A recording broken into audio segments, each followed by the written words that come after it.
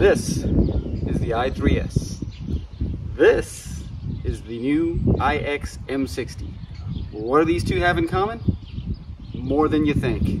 Stay tuned to find out.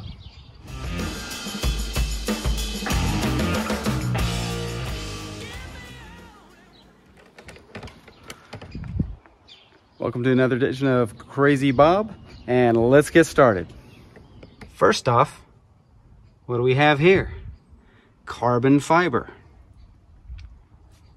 Lo and behold, in the new BMW iX, carbon fiber.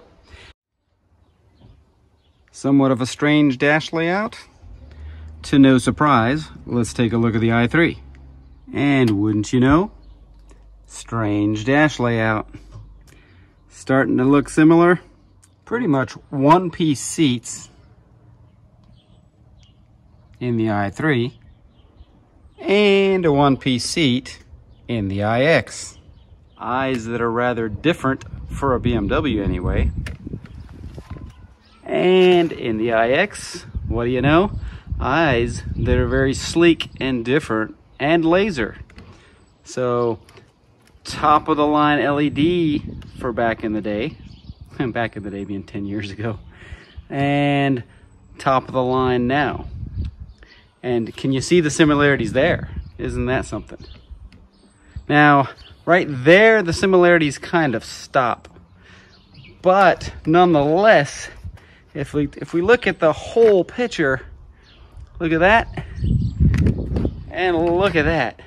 Doesn't that just look like the big brother? When you look at the similarities between the two cars, it's undeniable that this has to be some form of sibling to this guy. Yes, this has 619 horsepower, this only has 180, but nonetheless, aside from that, there are so many design cues that just remind me of the i3 every time I look at the iX.